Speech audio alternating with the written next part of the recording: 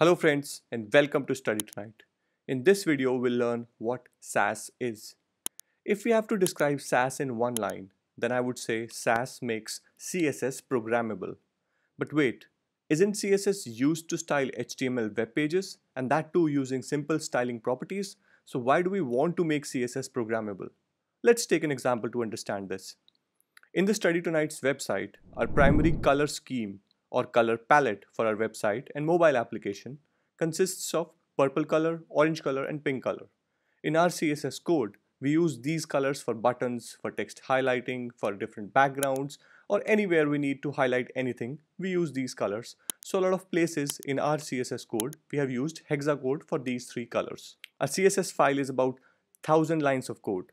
Now, if in the future we plan on changing the shades of these colors a bit or remove a color completely from our color palette to add a new shade of color, we'll have to update the CSS code and it will be a huge update for us. But if we use SaaS, we can define variables and assign the hexacode values to those variables and then use them in the CSS code. And when we have to change anything, we just have to change the variable value and nothing else. Now this is just one example. SaaS comes with a lot of inbuilt features like operators to perform calculations, interpolation, which means you can dynamically insert variable values in the CSS styling code. There are a lot of rules available to make it even easier to write scalable CSS code. You can write functions that can be used in the CSS code. These functions can take parameters too. You can use if-else conditions, loops, write debug statements, etc. and whatnot. Now this video is not about learning SaaS, but just to give you an understanding of what SaaS can do and why it is used.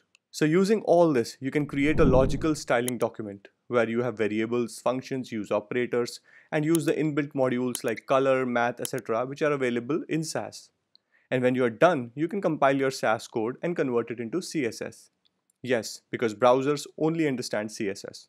So SaaS is just for development's sake, to help front-end developers write scalable styling code, which is then converted into CSS. If you have also heard of SCSS, then don't worry.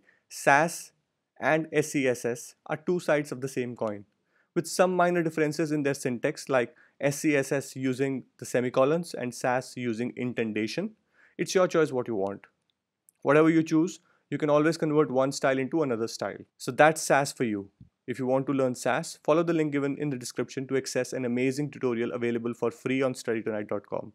You can also learn CSS using our free interactive course. Thank you.